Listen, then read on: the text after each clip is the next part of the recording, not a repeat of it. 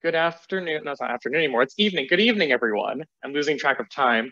Good evening, everyone. We are here together for a session on building partnerships on and off campus. This is B1 of the B sessions.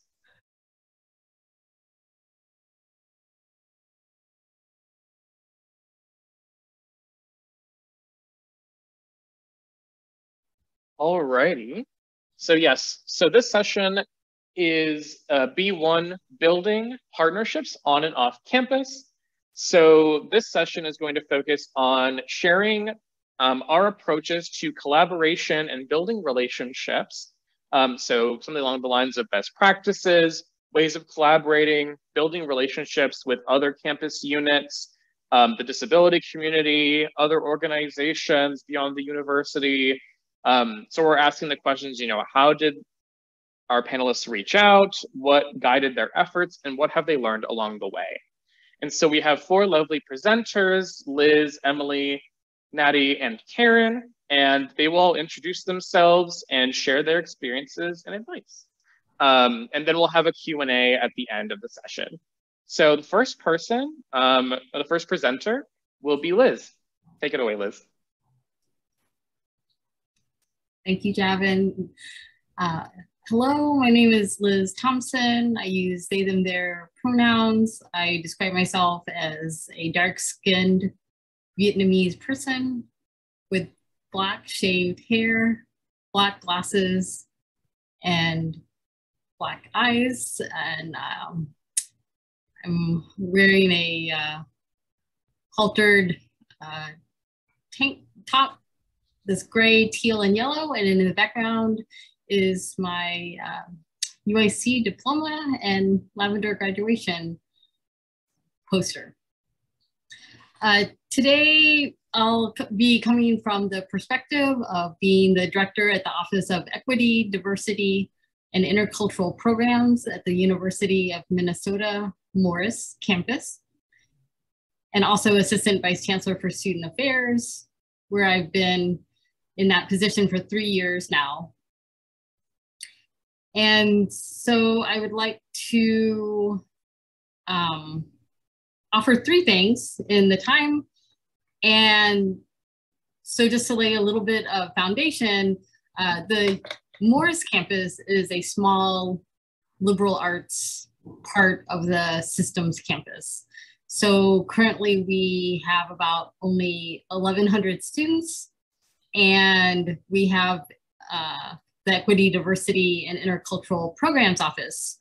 So with that, when I was hired about 3 years ago, I do think one of the contributions and assets that hopefully set me apart from other candidates was the disability cultural experience and the disability studies experience as well.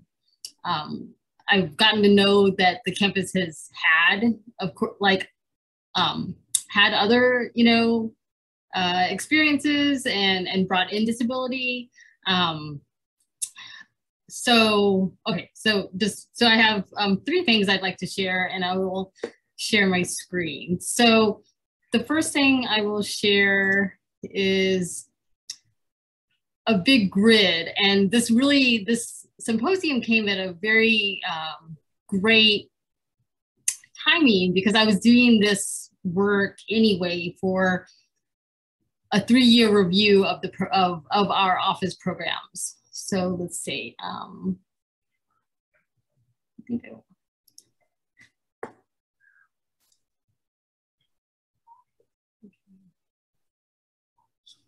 Can you see my desktop? Okay, thank you. Okay, so here, so I made this massive grid of all the programs from when I started, basically in August of 2019, and then scrolling down to basically, a month ago. And so I have the date, the name of the program, and these are all in columns.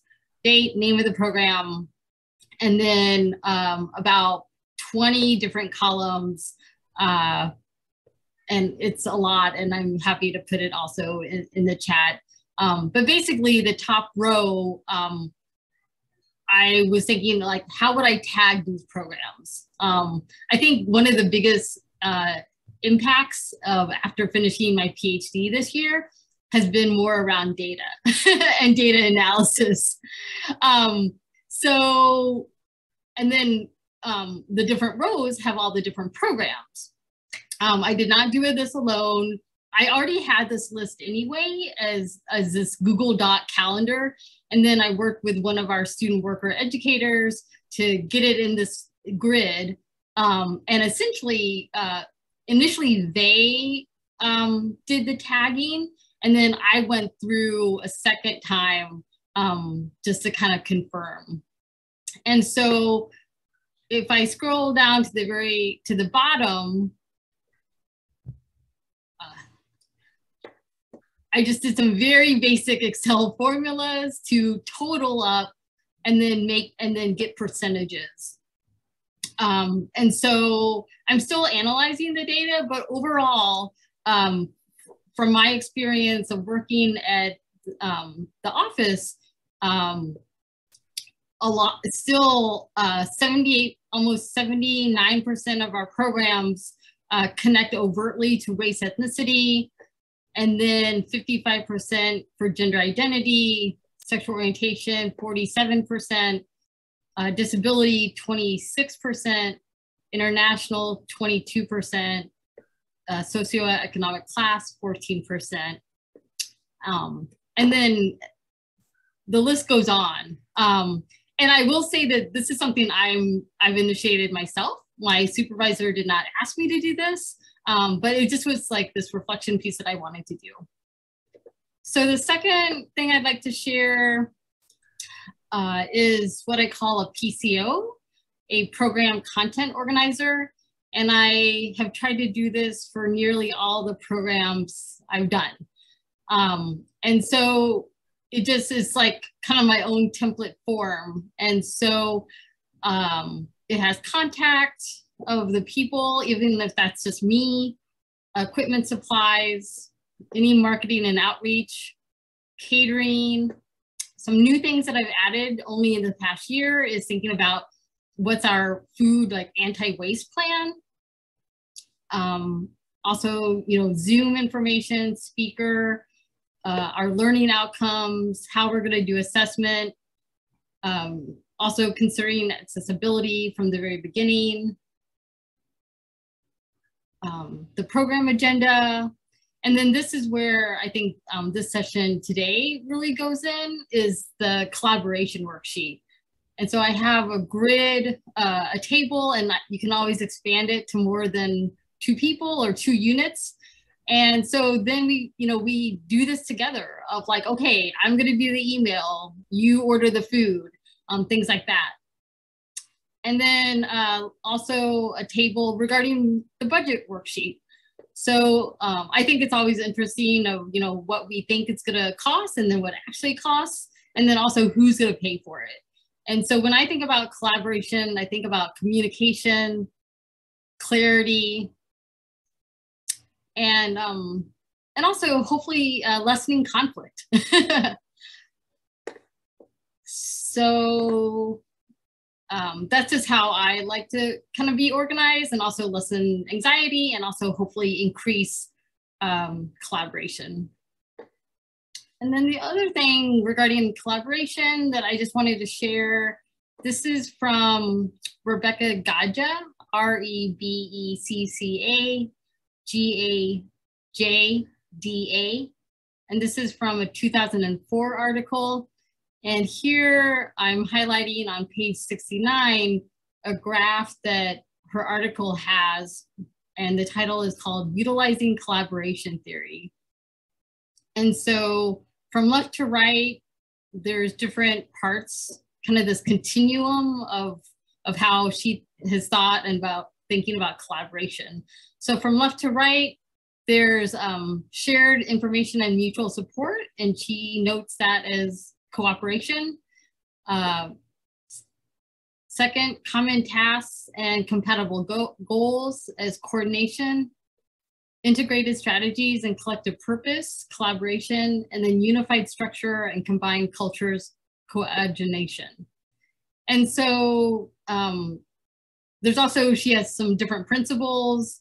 And so I've also found that really helpful before entering a collaboration with a unit or even 2 units and people, is to ask them, you know, what's been their experiences of collaboration? How do they define collaboration? And how can we set each other up for the most successful and the most hopefully enjoyable, non-dramatic partnership? So I'm also happy to share this link, or at least put the citation of Rebecca Gage's collaboration article in the chat. And I'll just end with saying that collaboration is hard. It's also a lot of work. If you think you only have a month, I would add another 50% to do it right. So collaboration takes time. It's a process, which is also something that Rebecca Gage talks about. It's not a destination, but a process. And I'm sure we all have stories when collaboration has gone really well, and when it's also gone not so well. So with that, I will pass it along. Thank you. Thank you so much. Liz. You gave me a ton of, you know, yes, all the things, because I absolutely agree that the most important is like just having those conversations and laying it out and writing it down when you lay it out, so you can always lean back on that. So I appreciate all of what you just laid out. My name is Emily Beitiks, and I am the interim director at the Longmore Institute on Disability at San Francisco State University. I'm a white woman in my late 30s. I've got some wooden dangly earrings, and I'm in front of a little embroidery project hanging on the wall. So the Longmore Institute, you know, I think people think we have a bigger staff than we have. And I think that the reason for that is because we have been very fortunate to do some really exciting collaborations that help broaden our reach, allow, you know, me the experience of like having more colleagues and collaborating, which is just really fun when you're a small staff, to get kind of adopted by other organizations for a little bit. And so, you know, yeah, everything Liz said is stuff I was going to say in terms of just like hammer it out early. The few unsuccessful collaborations we've had have been where our interests align. And so we're so excited and like, oh, this is going to be great. But we forget to kind of lay out that foundation of what does your group need? What does your organization need? What do we need? What are our timelines? So I guess I thought that the most interesting collaboration we've had that might be hopefully interesting for people to think about if you were interested in replicating this model, is that we have worked with a lot of arts institutions throughout the Bay Area as a sort of unexpected partnership. I don't think we even really thought that we would do it. It started because we had built an exhibition of 504 history called Patient No More.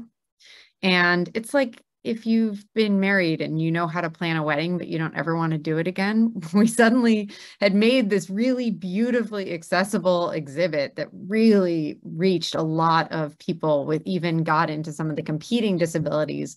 But we did not see ourselves as full-time exhibition designers. So we just were like, how do we take this? Oh, let's try to share it with as many other organizations in the Bay Area that will, you know, look at it and have conversations with us.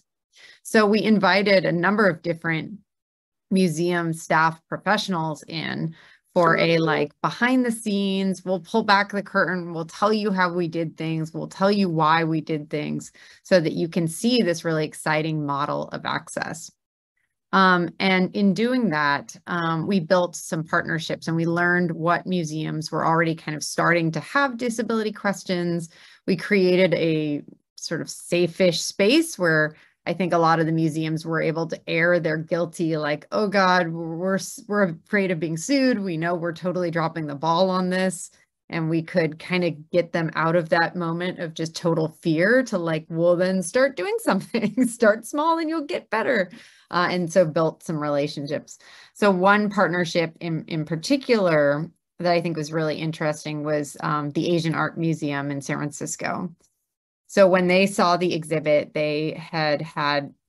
it came at a time when they had really tried for a while to get a sort of disability conversation happening internally to the museum. And they had a few things that they were really worried about as like, oh, these are access things we know we're dropping the ball on, but they're several $1 million expenses and we just don't know what to do. And so we started just by meeting with them. And I don't know, perhaps this is controversial because I completely agree that this expertise needs to be paid for. But I think that when you're starting a partnership with an organization that's not fully sure if they're not yet aware how much they need the expertise, you kind of have to start by giving them a little bit for free to get in the door. And then it can really open up for them understanding how much they do need more and are willing to pay. So we started to kind of have a few meetings with them over the course of maybe 3 months to kind of talk through, well, what might it look like? What have you done? What have you tried? What else could you try? And help them think through the idea of developing sort of an access charrette, because they had all these things they were so worried about, but they hadn't really heard directly from disabled people. So we really served as the middleman to then, and at that point we said, okay, well, you can pay us and we'll help bring disabled people to you, and you can pay the disabled people we're bringing to. And so we had these access charrettes and brought people together into their space. And in doing so, they learned that a lot of the things that they were completely freaked out about were not actually things that people were worried about. They were like, oh, there's this other way we can go. Just tell us that when we enter the door, and that's fine. And then there were things that they didn't know about that were actually really big concerns for folks. Like, most importantly, in that case, folks felt that their staff needed more training. And so then we were also there to continue that relationship. We came in and did staff training, a long series. We did 4 3-hour trainings so that every single person in their staff, from their highest up directors to their recently hired, support staff or gift shop workers and security professionals, that everybody was experiencing the same training. And so that the culture really started to shift. And then they did a ton of things just afterwards without our involvement that was incredible. And they've really built these relationships to disability community. And then because of our collaboration, they also had disabled people coming, because I think a lot of museums, they'll kind of do this work, but then they don't have the community relationships. So nobody comes, and then they think, oh, well, why did we do that? Well, because people didn't know, because you have a lot of work to do to build the relationships back up where it's worth it for people to come. And so organizations like ours that, our core mission is to try and, bring disability as a site of celebration into more spaces. So we think of ourselves as an arts institution, and it just made a lot of sense to partner. And then, it's continued to evolve. They're going to host our film festival this year. And they're giving really generous gifts back to us in how they're doing that and giving us this space for free, and many other resources. So it's just been a really exciting example of what those partnerships can look like, with non-disability centered organizations. Again, we have done many partnerships that I'm also happy if there's anything relevant to talk about. We've partnered with the Disability Visibility Project, with Sins Invalid, and with the CRIP Camp Impact Team. And those have just been really great in terms of when you're at a university, you have certain resources that you can use and platforms and things that sometimes are maybe harder for some of those organizations to work with.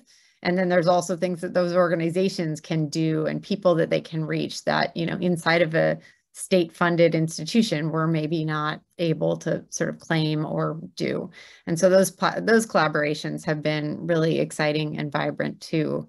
But, you know, if I had to think of like what makes us what we are, it really is defined by these collaborations, because I think that's part of what our mission from the university perspective is that we're supposed to be a bridge that goes and takes the campus conversations and makes them connect to community engagement. So it's been a real pleasure to get to build these relationships, and absolutely worthwhile and can expand the reach. But all those caveats that Liz really wonderfully laid out have been essential. And we're still learning. We still make mistakes of like forgetting to stop and really have those tough conversations when you kick them off. So that's all I have to say. I will pass it off. Thanks.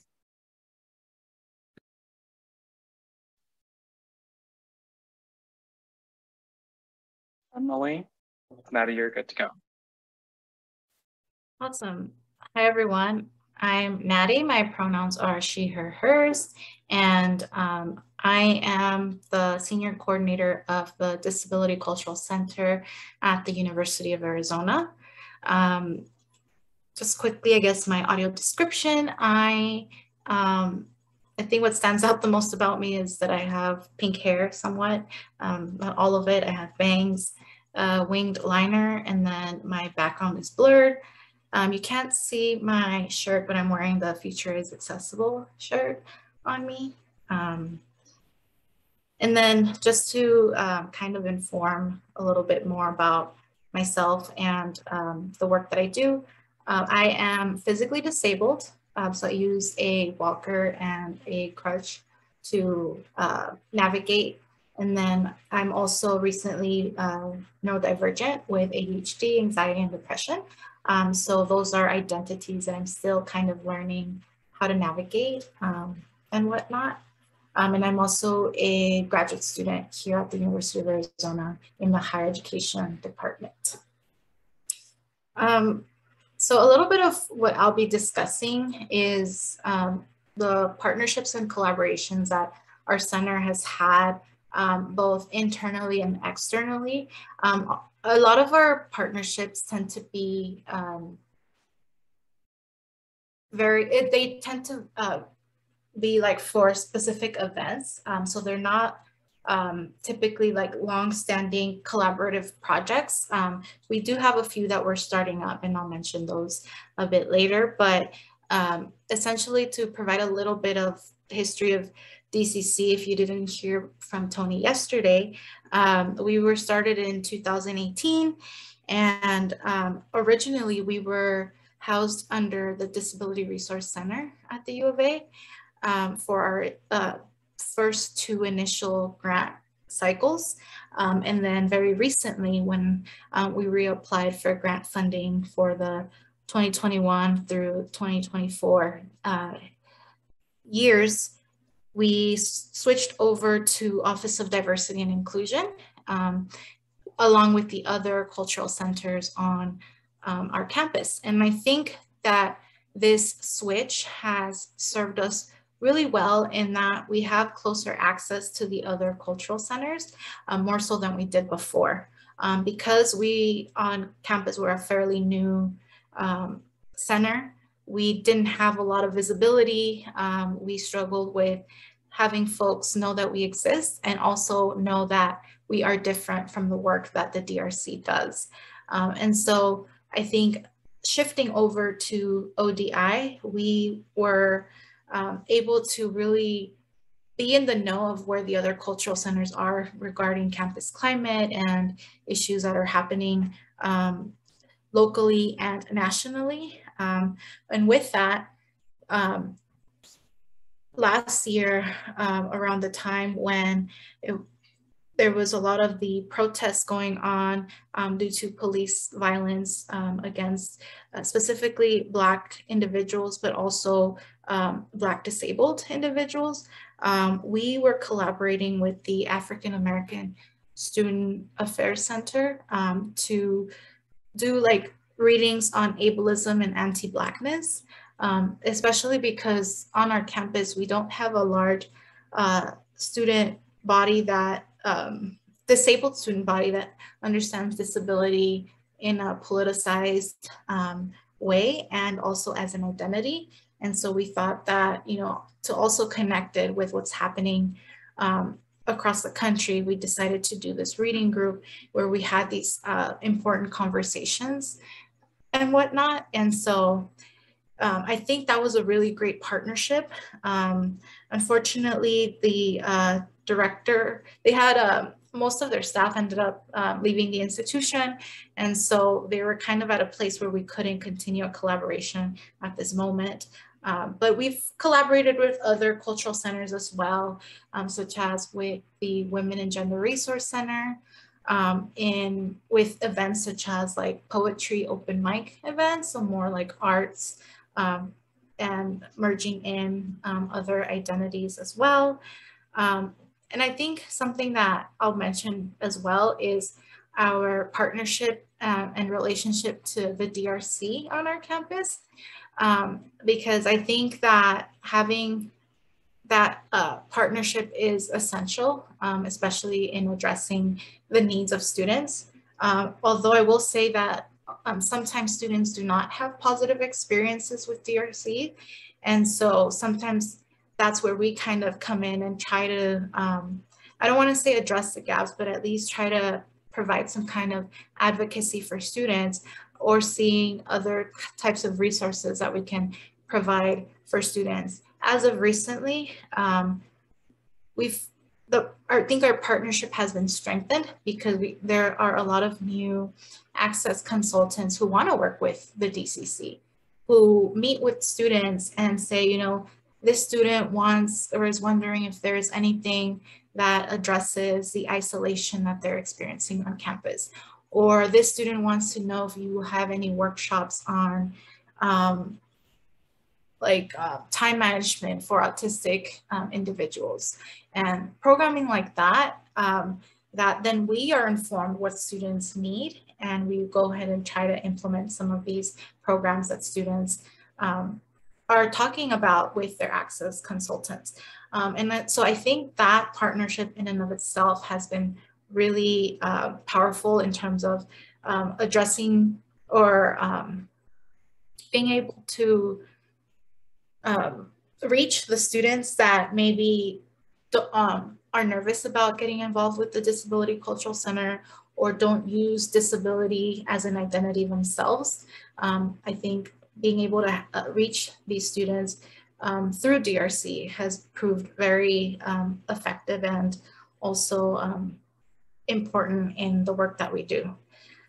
We have a lot of external collaborations as well with Direct, which is our independent living center locally. They helped us provide mental health counseling for students, and then we provide referrals to students who are having difficulties with like accessible housing off campus and transportation and all of that. We did a session on disability and voting with the Arizona Center for Disability Law. And I think one really unique one that we had this past semester was with something called Jellywink Boutique. They're actually a sex shop, a local sex shop here in Tucson that provides sex education to the community, but they also have workshops on sex education and finding pleasure specifically for neurodivergent community members. And so we partnered up with them to provide those for the community because they're typically offered at a cost. And so they're not always accessible to the community. And so when we partner with them, we're able to pay them for the work that they do, but also be able to provide this free of cost for the community. And especially with topics such as sex education and pleasure that aren't typically talked about in any other spaces, especially with neurodivergence. And then lastly, there's a lot I can talk about, but I think one of the last things that I can talk about is outreach. So when we reapplied for this last grant in 2021, I wanted to do more with outreach, specifically high school outreach, and trying to create a college access or college pipeline for students to kind of understand what disability is like in higher ed, both in terms of like resources, but also with culture and identity. And so with that, we're going to be doing yearly student symposiums. We had the first one this semester, but we had to do it all online. So I think it really shifted the initial objectives of this symposium. However, we are now partnering a lot with local school districts.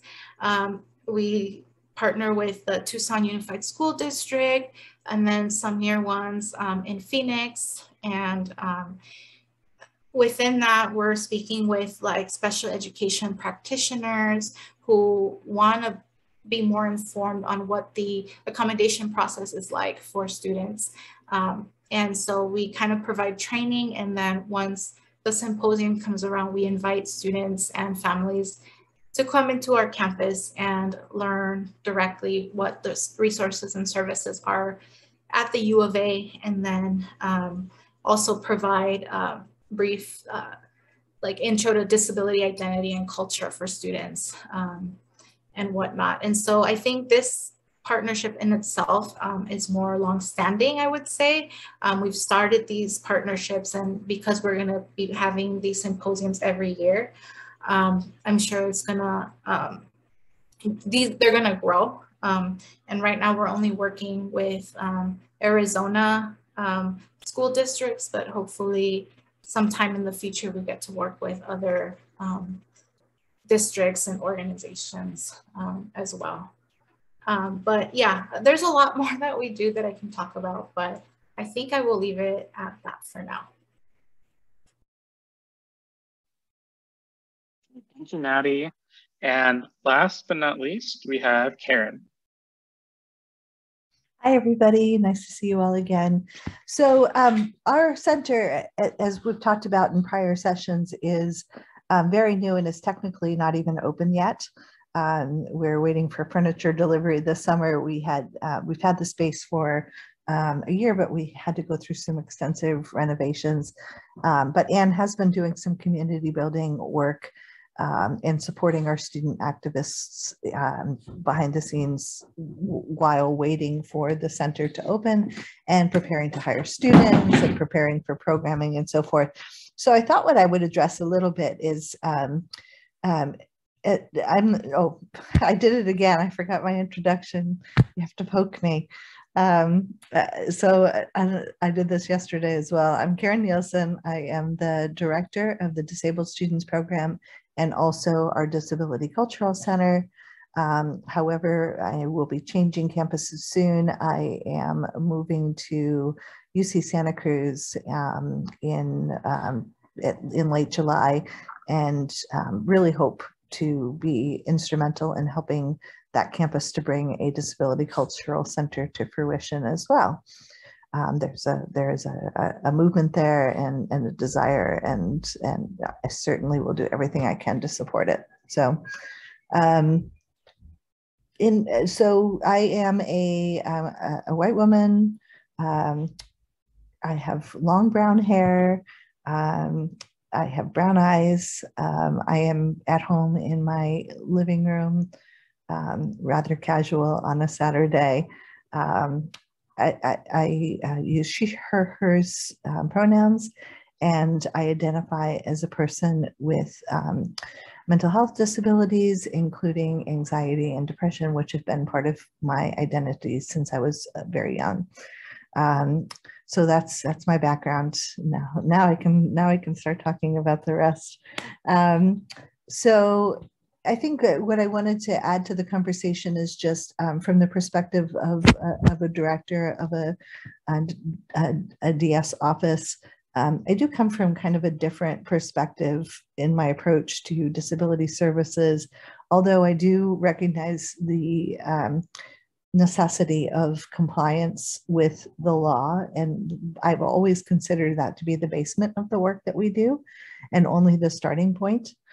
And so the way that that relates to partnerships is that in order to focus more on retention and success for our students, we have worked really hard to build partnerships with different entities across our campus. And the advantage of that is that it also gives us the opportunity to make those spaces more disability inclusive and to build awareness and to build services that are specifically designed to meet the needs of different disability populations. So one of those partnerships, for example, that came about early on is that our campus did not have any general availability for career services for students with disabilities, specifically focused on the needs that students with disabilities bring into, and the questions that they bring into the future employment setting. So we created a partnership with the Career Center and hired a full-time career counselor who works specifically with students with disabilities who want to work with him. He is a person with disabilities, and he helps students with first determining what is the career, what is the career track that I should pursue, where will my strengths best be served, and where will I be able to contribute the most in the future in my profession. And then other questions that come up for students about disclosure and about accommodations and all of the things that we have to consider when we're seeking new employment. So that was one partnership. Another partnership has been more recent. We were able to obtain some money from the state to build a stronger partnership with our counseling and psychological services department, and to bring a disability specialist to DSP who will be a disability specialist, but also will do case management, help students to access.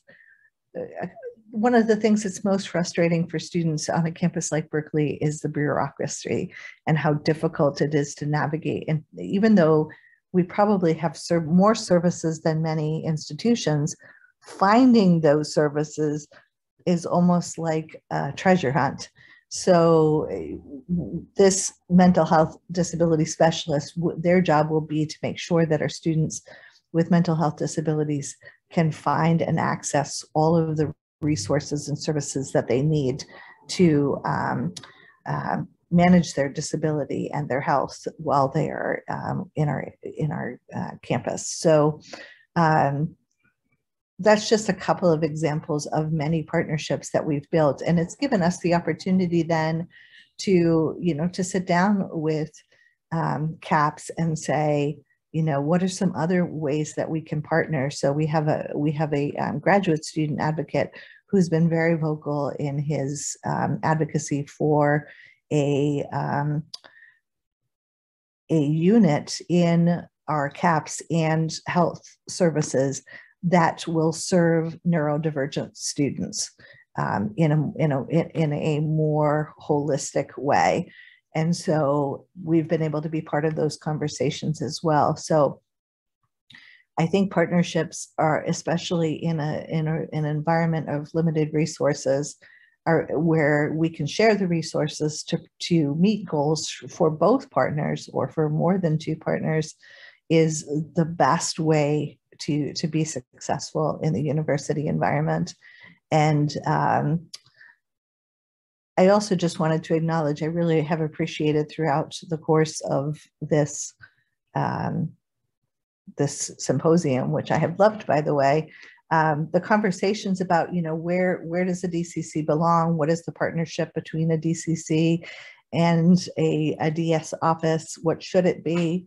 And I love that, you know, people have different perspectives on that and different ideas about what will work best for their campus. And I think we should honor all of those, and that it should always be an ongoing conversation. So for example, our DCC currently is closely aligned with our DSP. That was the desire of the students who advocated for it. And also the faculty and staff who were involved in bringing our DCC about. But that doesn't mean that, you know, 5 years from now or 10 years from now, that will still be the best alignment. I think it's, you know, it's going to be depending on the needs of the student population, the users of the center, and, you know, the realignments that happen within the university and resources and all of that. So I think we should always be open to the best alignment for those centers, and keep having these discussions. So thank you. Thank you so much, Karen. And thank you to all our panelists for those incredible insights. And we have about 14 minutes for Q&A. So I'm going to open the chat to everyone. And let's see, participants. So then you can also use the raise hand function or type your question in the chat. And you can also direct message me if you want to be anonymous with your question as well, and I will withhold your name. So take a little bit of time to think of any questions you have.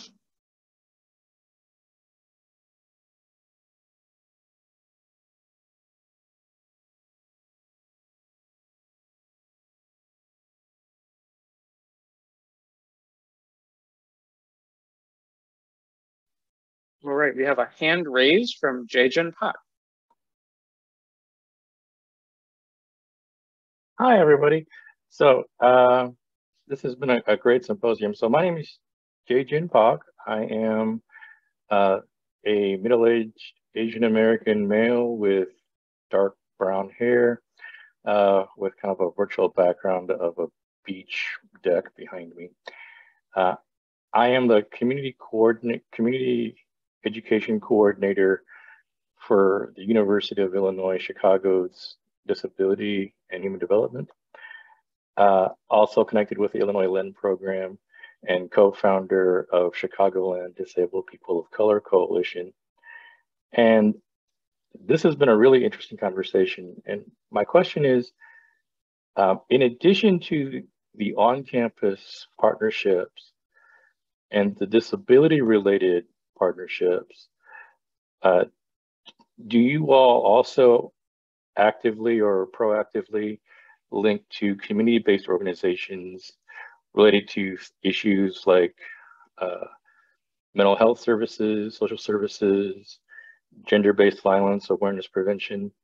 I ask because though I'm connected with UIC and the disability community, I've also worked in the community nonprofit sector around gender-based violence and mental health. And I've learned all of that is, although universities do our best to create a nice bubble, students also venture out into the community and don't exist in the bubble.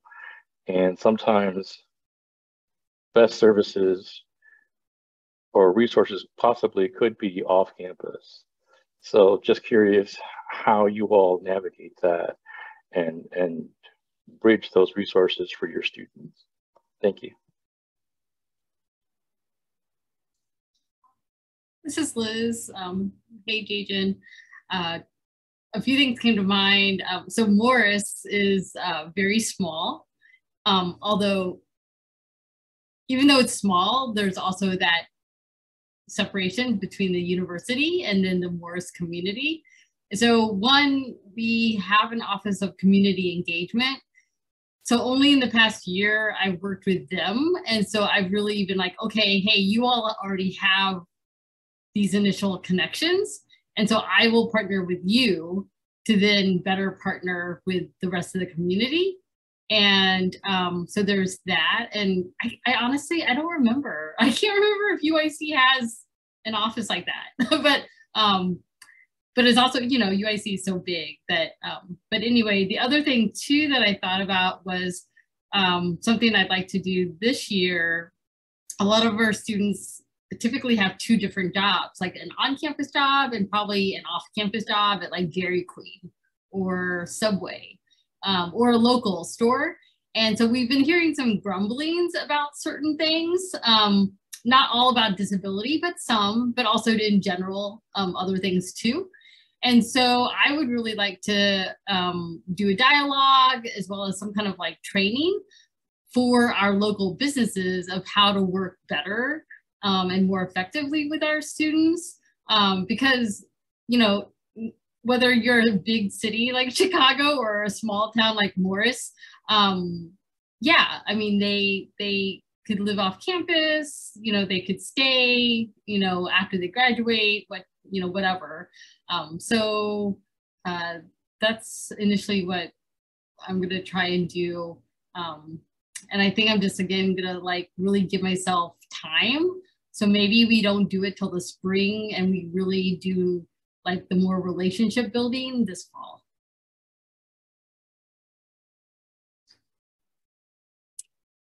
This is Naty speaking. If I may add, on our end, we have worked with like local organizations. We did an event with Emerge, which is a domestic violence organization here in Tucson, where we really discussed gender-based violence, especially within the disabled community. But I've noticed that sometimes these collaborations also serve as a training for them. Another one we've done is training for El Rio Health Center. And they actually reached out to us because they were trying to be more informed on best cultural practices for disabled community members. And so El Rio tends to work a lot with like queer and trans community members as well. And so just acknowledging the intersection of challenges and identities that the community members go through. It's something that we hope is continued and whatnot.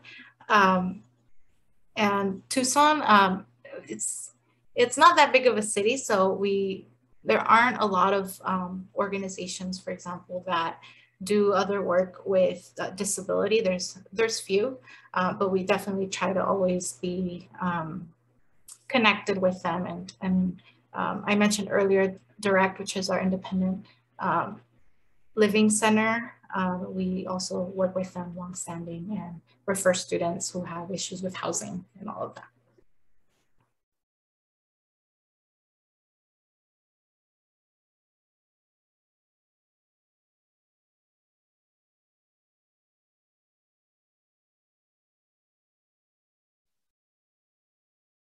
Alrighty, thank you for that question. Yeah, if there are any other questions, feel free to raise your hand or post it in the chat.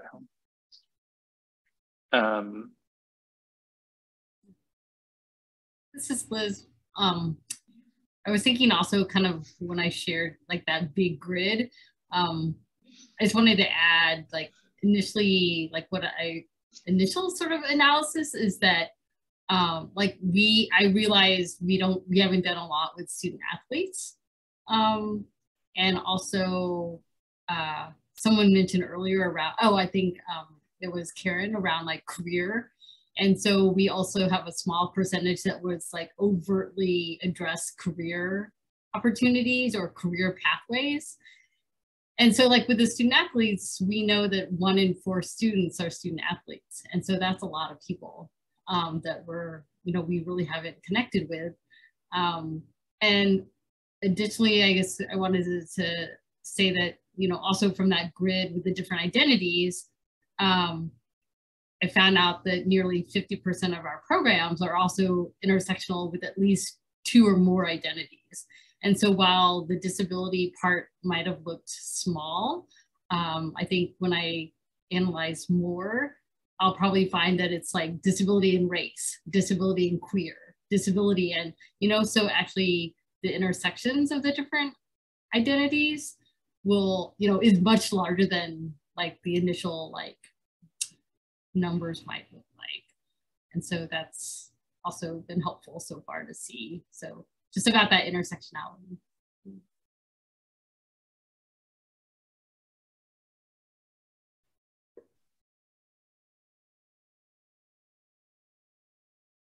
All right, we do have another question in the chat. How do you provide, and this might be the last question, we have about 5 minutes left. How do you provide safety and confidentiality for students, staff, faculty, activists you work with, if you work with any? How to build trust in environments where the university power brokers are harming disabled people?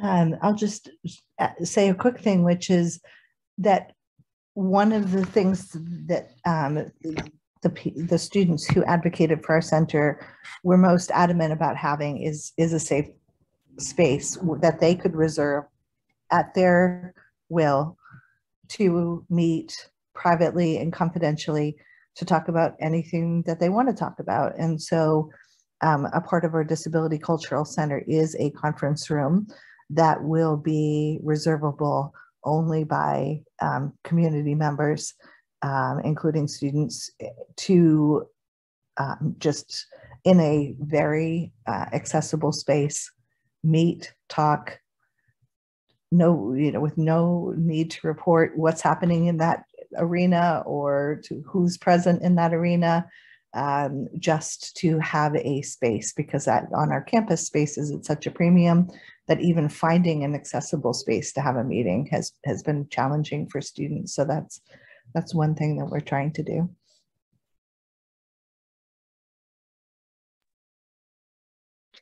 This is Emily. I mean, I think for me, it's been really important in bringing students together and giving them a space, as Karen said, and then also really having to remind them of like what sorts of confidentiality we can't promise, because I'm a Title IX reporter, and like having to build that in so that that's really clear in terms of like wanting this to be a space where students feel safe and can talk about things, but also like just really owning the power that we have as the leaders of the center of like, whenever we're around, you need to understand that, because we don't want you to feel that this is, and I think that what that gets at is what some of the stuff of like how we need to challenge the assumption that there can be a safe space inside of a university environment where there are such power structures that I think you're getting at there. So trying to kind of, the best way to make it safe is to be really transparent about the power that we hold, or that the spaces that we hold. And then when there are things that are not, Title IX violations, that we can just then really help them strategize about how to be fighters in that power structure. And really, I mean, we've done that a lot with students who are struggling with disability services or with a professor, being able to be a really great resource of like, here's how professors respond to that. Here's some tactics you might use. And let them be in community to share with each other so that students are all kind of empowering each other. This is Naty speaking. If I may add, on our end, I am currently the only full-time staff at our Disability Cultural Center. But one thing we've done in the past when we have student forums where we're asking for feedback, or if students just need a space to vent or to really be in community with other disabled students and whatnot, we'll specifically say that me as a staff member will not be present, or I remove myself from these spaces. Even though I am a student myself, I think they know that I'm also a staff member, and that at the end of the day, I do, one, have to be a mandated reporter, but also I do interact with other entities that might harm them as well. And although, I have experience with student activism, like I would never do anything to compromise that. I think just to build that trust, I specifically remove myself from these conversations and have like our other student workers or graduate assistants be the ones facilitating information, and then they relay to me what was said in a way that, you know, is anonymous and can still maintain that trust for folks. So that's one of the ways we do it. Yeah, this is Liz. On the student side, I do go to most of our student organizations, and so that's specifically our underrepresented student orgs. So that's you know, probably 4 or 5 meetings on a weekly basis, as well as our student government. And it's kind of similar to, I think, what Naty just said, is that I always make it clear that if they want me to leave and remove myself, I am totally fine with that, and I get it. On the faculty staff side, it's been, for about 2 years, I've been holding monthly BIPOC, queer and disabled, Black, Indigenous, people of color, queer and disabled, faculty and staff resource and support groups. And so at the very beginning, I have a template slide deck that, you know, also really acknowledges those power dynamics. Not only, you know, with gender identity, but also, you know, you might have a director there, or even an assistant vice chancellor there, or vice chancellor there, along with, you know, an office assistant. And so we just really try to acknowledge that. And also when we're still doing it all by Zoom. And so we also, within the hour, have like group time, and then we also are able with the breakout rooms to you know, do like self-defined breakout rooms, so that people can then say, hey, I'd like to propose, you know, this identity breakout room, whatever that might be, and then they can also have a more dedicated space that might not be with their supervisor or might not be with their colleagues. All right, thank you for those responses. And we are at our time, so thank you everyone for joining us for session B1, building partnerships on and off campus. Thank you to our access workers and to our panelists, Liz, Emily, Naty, Karen, thank you so much. We are taking a break until 7 o'clock Central, so that's about 1 hour from now, 60 minutes. And we'll come back together in the main Zoom room for our last session of the DCC Symposium here. And it'll be a reverse panel, so it's an experimental session where, you know, not just we'll have, you know, panelists that have appeared throughout the symposium, and we'll have all of our attendees be on one big Zoom call to co-mentor, share thoughts and ideas, reflect, and make disability culture, you know? So please join us for that. It is an unrecorded session, so we will no longer be recording.